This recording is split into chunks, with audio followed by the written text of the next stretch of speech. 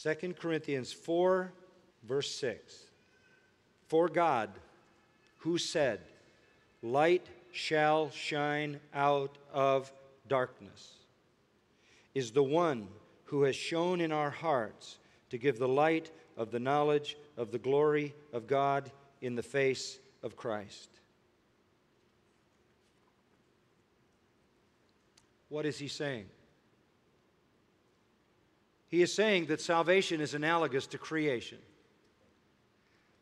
Salvation is analogous to creation. How did creation happen? God said, "Light." God said, "Let there be light. Light shall shine out of darkness," and it happened instantaneously.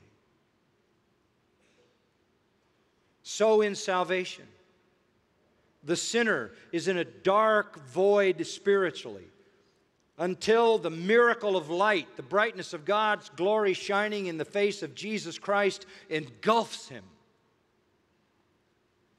The recovery of the elect from the darkness by the instant power of God, who puts the darkness to flight by opening the heart, is analogous to creation.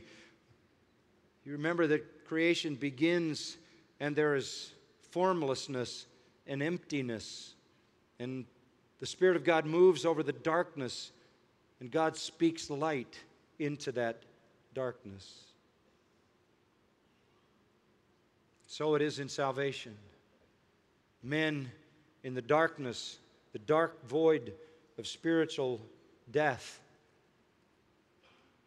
are flooded with light.